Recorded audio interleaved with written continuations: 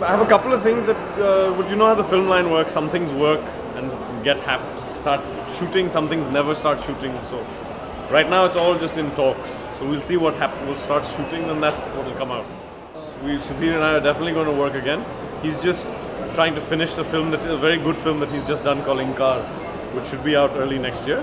So when that is done and out of the way, then we'll do something again. Sudhir Mishra can call me at any time and ask me to do any part in any movie.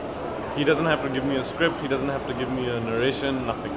The day he calls me is the day I show up on set. बहुत अच्छा concept है और शिवास ने ये पहले भी किया actually 1 साल पहले 1.5 साल पहले मेरे फोटोग्राफ्स के साथ एक म्यूज़िक स्वानंद किरकिरे का म्यूज़िक था और मेरे फोटोग्राफ्स था वो भी शिवास ने ही किया था।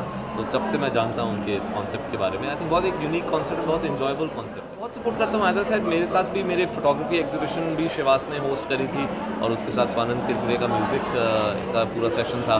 तो बहुत इंटरेस्टिंग कॉन्सेप्ट है, बहुत उस टाइम मज़ा आया था मुझे और आज इस यूनिक एक जो प्लेटफॉर्म था यहाँ का वो भी देख के बहुत मज़ा आया। तो आई थिंक ऐसी चीज़ें होनी चाहिए। और टाइगर तो अभी देखिए चल रही है थिएटर्स में, अब फाइनली कहाँ जाके रुकती है वो कुछ टाइम में पता चलेगा। But I am very happy, बहुत खुश हूँ मैं कि जिस किस्म का एक ऑडियंस रिस्पॉन्स मिला है एक टाइगर को, उससे बेहतर और कुछ मैं मांग नहीं सकता हूँ। इसके बाद क्या मैं करूँगा वो अभी मैं एक छोटा सा ब्रेक लूँगा, उसके बाद बहुत अनोखा है। आई मीन जब आप दो क्रिएटिव चीज़ों को साथ में लेके कुछ मोल्ड करके कुछ बनाते हैं तो एक नई चीज़ उभरती है। और I think that's what's happened here.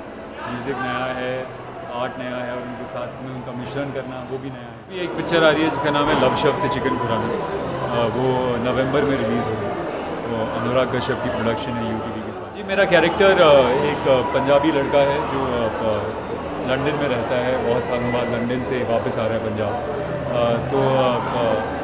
तो उसका जो बदलाव आता है पिक्चर के दौरान वो थोड़ा वो क्रक्स है पिक्चर का।